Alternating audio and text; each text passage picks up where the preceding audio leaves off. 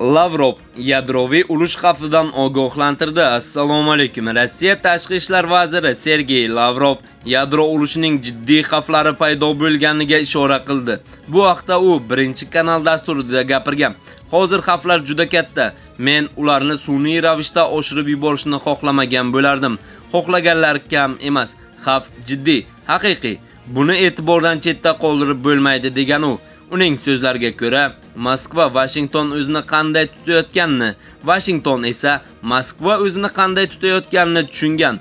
Lavrovning ta'kidlashicha, Karib inqirozi davrida SSSR va AQSh rahbarlari ishongan aloqa kanali mavjud bo'lgan. Hozir bunday kanal yo'q va hech kim uni yaratishga urinmayapti degan Rossiya tashqi ishlar vaziri rahbari. Shuningdek, u NATOga a'zo mamlakatlarning Kiyevga qurol yetkazib berishini Rossiyaga qarshi proksi urushi ekanligini aytdi. Rossiya Federatsiyasi qurolli kuchlari ushbu qurollar omborlarini Ukraina hududidagi nishon sifatida ko'radi degan Lavrov. Unga ko'ra, Moskva Ukrainaga keng ko'lamli harbiy bosqin boshlanishida qo'ygan talablaridan voz kechmagan.